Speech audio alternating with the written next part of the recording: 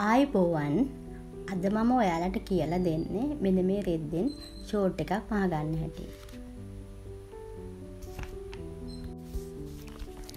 ලොකු brown paper එකක් දෙකට නමලා අරගෙන ෂෝට් එක මහගන්න බ්ලොක් එකේ ඉදිරිපසත් පිටුපසත් දෙකම මම මේ කොලේ ඇඳ ගන්නයි යන්නේ. මම දැන් අඟල් දෙකමාරක් මැනලා මේ විදිහට මැනගත්ත තැනින් හරස් රේඛාවක් ඇඳ ගන්නවා.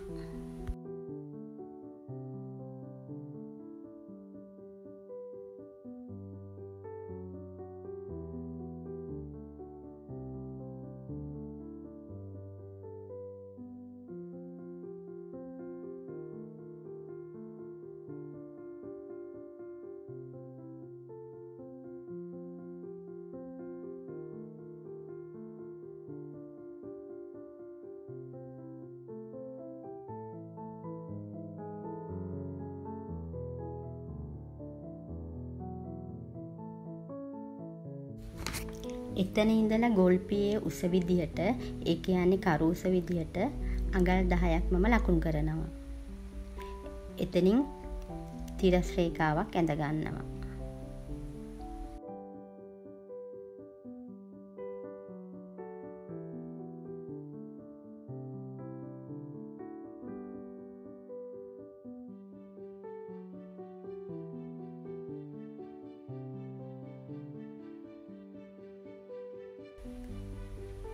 ඊට පස්සේ ෂෝට් එකේ උස විදිහට අඟල් 18මාරක් මම ලකුණු කරනවා.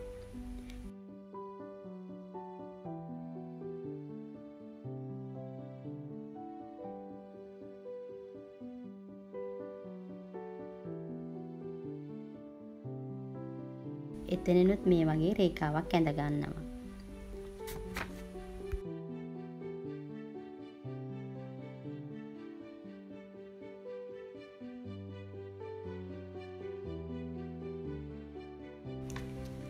දැන් වාටිය සඳහා අඟල් 1මාරක් මෙහිම ලකුණු කරලා එතනින් රේඛාවක් අඳිනවා.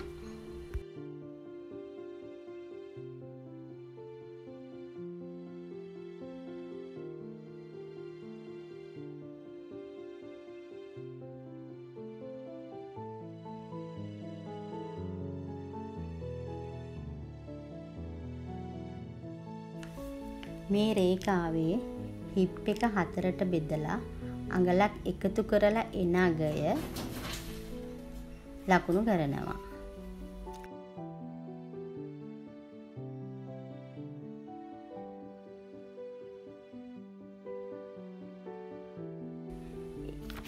ඒ එන අගයම ඉන රේඛාවෙත් ලකුණු කරනවා. ඒ ලකුණු කරගත් තැන් දෙක යා කරලා සිරස් රේඛාවක් අඳිනවා. එතන ඉඳලා ඉදිරියට අඟල් 3මාරක් ලකුණු කරනවා.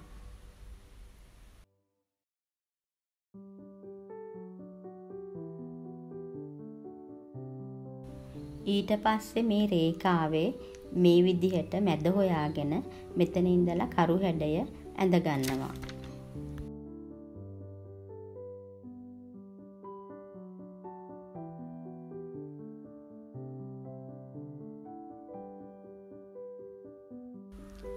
දැන් මේ රේඛාවේ මැද හොයා ගන්නවා.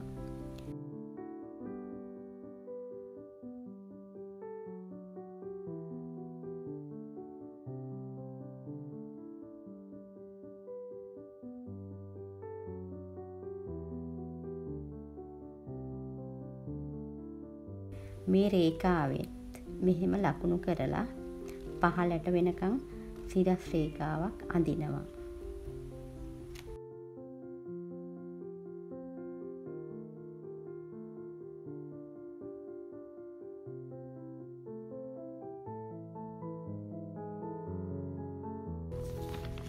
මේ වාටිය රේඛාවේ කකුල මහත අඟල් 20යි.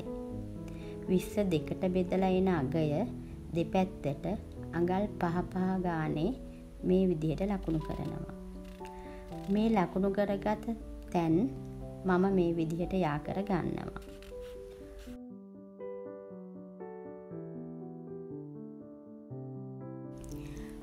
වාටිය මහද්දී අපට පහසු වෙන්න මෙතන ටිකක් හැඩ කරලා ඇඳ ගන්නවා. ඒ වගේම මේ පැත්තත් මේ විදියට ඇඳ ගන්නවා.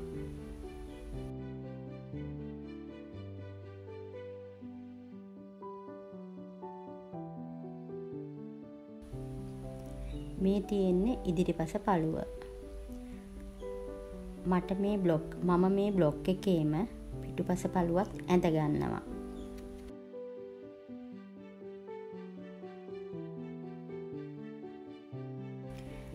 දැන් පිටුපස පළුව ඇඳ ගැනීමට මෙතන ඉඳලා අඟල් 2.5ක් ඉදිරියට ලකුණු කරලා වාටිය රේඛාවෙත් අඟලක් ලකුණු කරනවා. මෙතනත් මේ විදියට හැඩ කරලා ඇඳ ගන්නවා.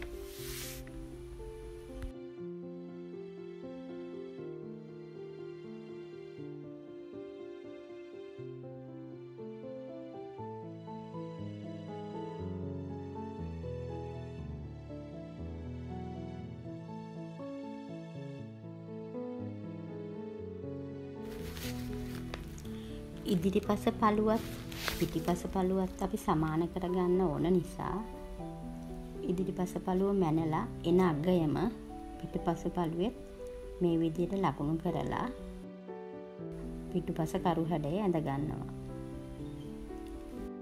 දැන් මේ ඉදිරිපස පළුවේ ඉන රේඛාවේ ඉඳලා ඉහළට අඟල් 2ක් ලකුණු කරලා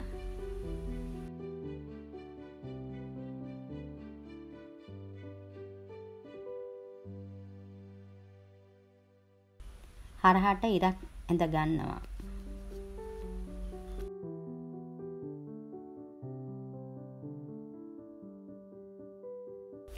දැන් මේ රේඛාව ඉහළට දික් කර ගන්නවා.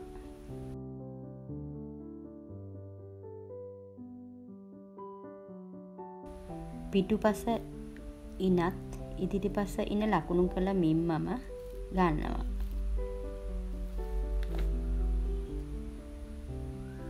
පිටුපස පළුවේ ඉන රේඛාවේ මුදුනේ ඉඳලා අංශය පැත්තට ගෙවිගෙන යන විදිහට හැඩ රේඛාවක් අඳිනවා.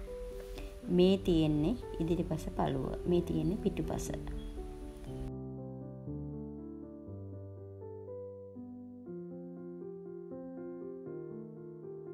මම දැන් බ්ලොක් දෙකම එකට තියලා මුලින්ම කපා ගන්නවා.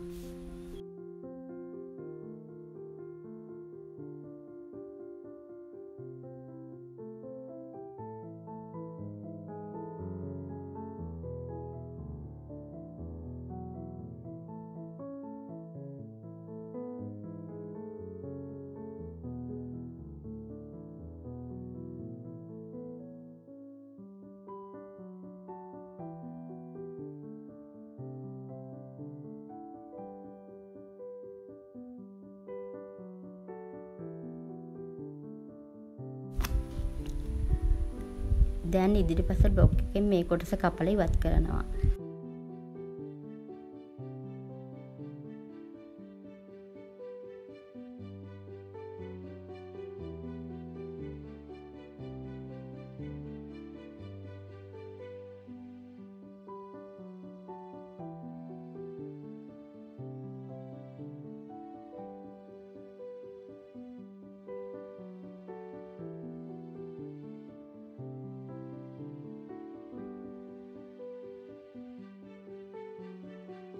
ඊට පස්සේ මේ කොටසත් කපලා ඉවත් කරන්න ඕන.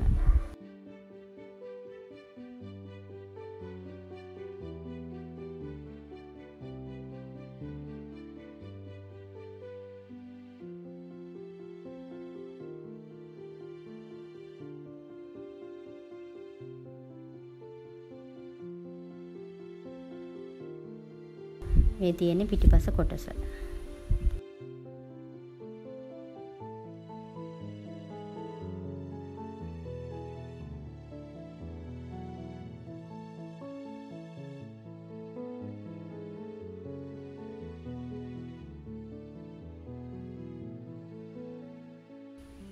මම මේ රෙදි කෑල්ල ගත්තේ පමුණුවෙන්. රෙදි කිරලා විකුණන තැනකින්. මේක වටේට රෙදි කෑල්ලක්. ඒත් මේකට ලොකු ගාණක් මට ගියේ නැහැ. මේ මම මුලින්ම කපන්නේ පිටුපස බ්ලොක් එක. මේකෙන් කොටස් දෙකක් ඕන.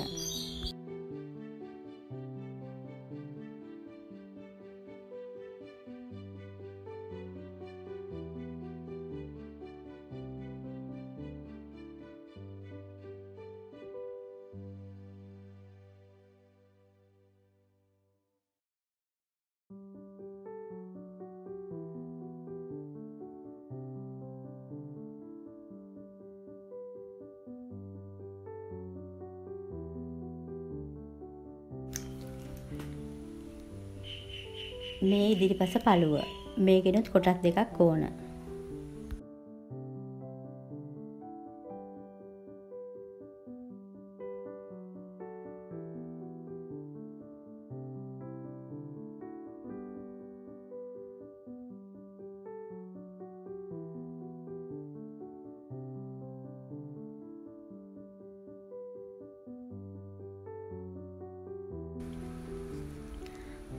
පොකට් එක උස අඟල් 10ක් මම කපාගෙන තියෙනවා.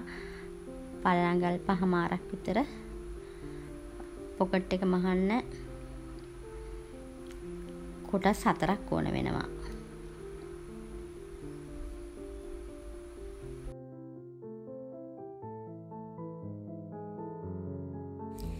මුලින්ම මම අඟල් 3මාරක් මාක් කරනවා. එතනට කට් මාක් එකක් දාගන්නවා.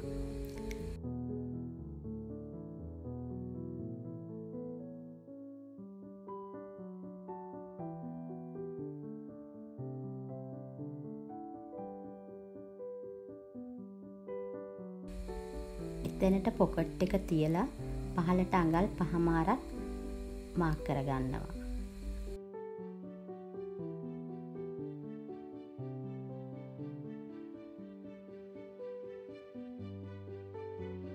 පොකට් එක තියපු තැන ඉඳලා අඟල් භාගයක් පහළින් පොකට් එක මහන්න පටන් ගන්නවා. ඒ වගේම අනිත් පැත්තේ පොකට් එක මේ විදිහටම මහ ගන්නවා.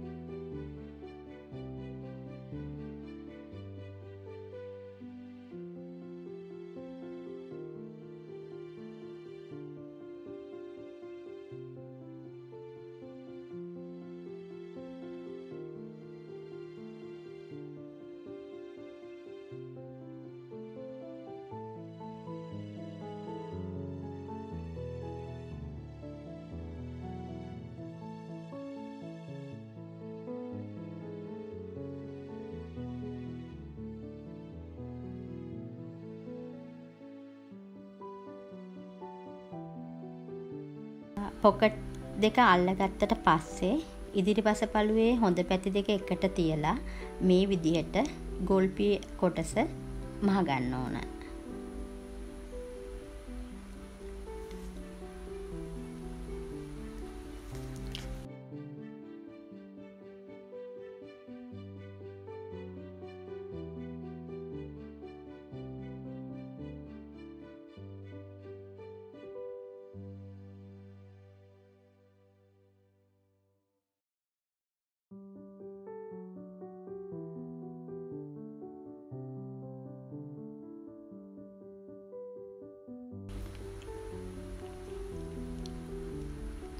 ඊට පස්සේ ෆ්‍රන්ට් පළුවේ හොඳ පැත්තෙන් මේ විදිහට අවුට්ලයින් එකක් ගහනවා. ඒ වගේම බෑක් එකෙත් ගොල්පී කොටස මේ විදිහට මහලා අවුට්ලයින් කරගන්නවා.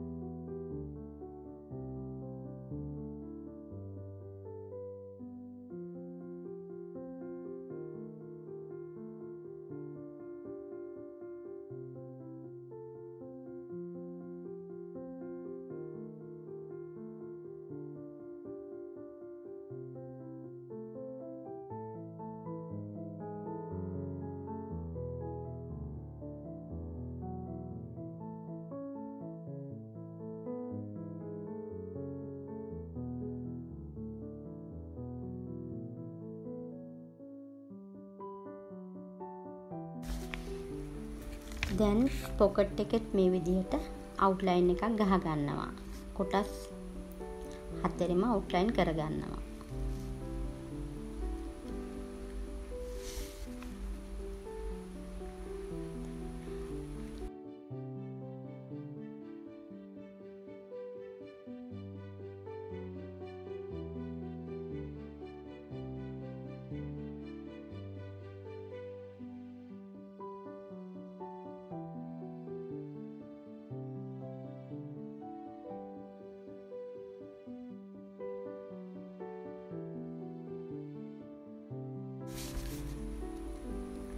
ඉදිරිපස පළුවේ හොඳ පැත්ත පිටුපස පළුවේ හොඳ පැත්තට තියලා මේ විදිහට සයිඩ් එක මහ ගන්නවා.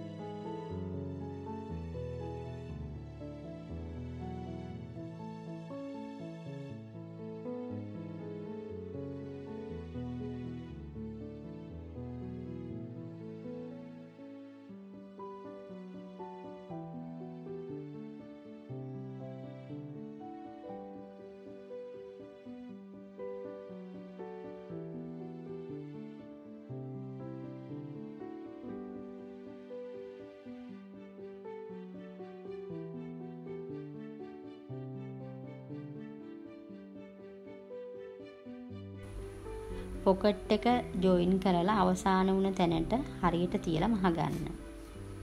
ඊට පස්සේ පොකට් දෙකෙත් වටේටම මහ ගන්නවා. අර අපි පුංචි කට් මාක් එකක් දාගත්ත තැනින් පටන් අරගෙන කට් මාක් එක අවසන් වෙච්ච තැන දක්වාම මහ ගන්න ඕන.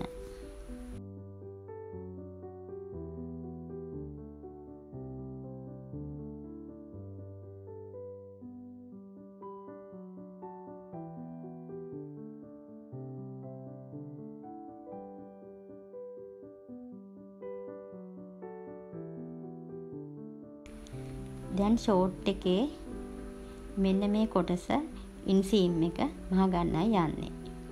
මේ ජොයින්ට් දෙක එකක් උඩ එකක් හිටින විදිහට තියලා මේ කොටස මහ ගන්නවා.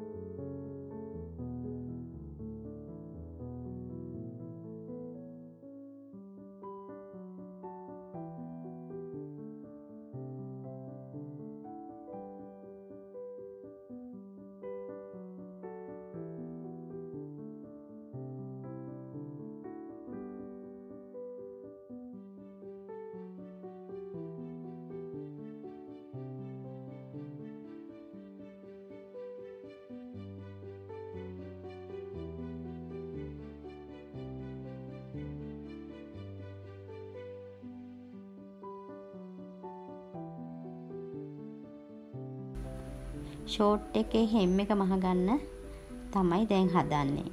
මේ විදිහට අඟල් භාගයක් මුලින් මහලා ඊට පස්සේ අඟලට නමලා මහ ගන්න ඕන ලස්සනට.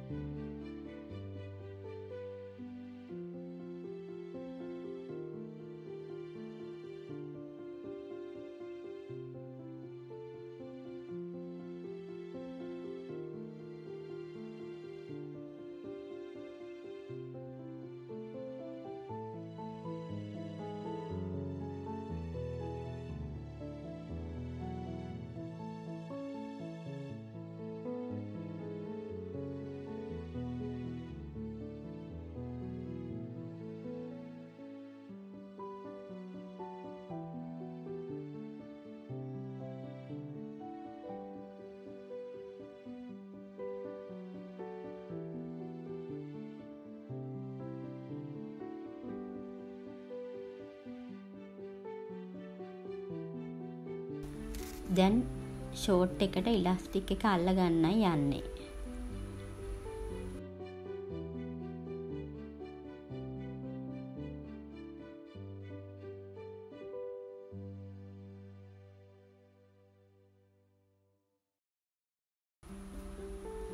මම වහන ෂෝට් එකේ ඉන 31යි. මම ඉලාස්ටික් එක දිග විදිහට 28ක් තමයි ගන්නෙ. ඉනේ ප්‍රමාණයට වඩා අඟල් 3ක් අඩුවෙන් ඉලාස්ටික් එක අල්ලගත්තම ගානට එනවා. ඉලාස්ටික් එක මේ විදිහට ටැග් කරගන්නවා.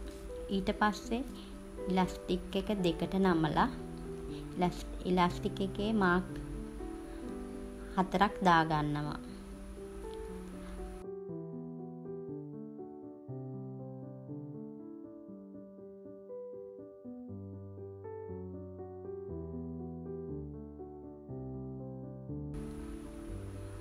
ඉලාස්ටික් එකේ මාක් ෂෝට් එකට තියලා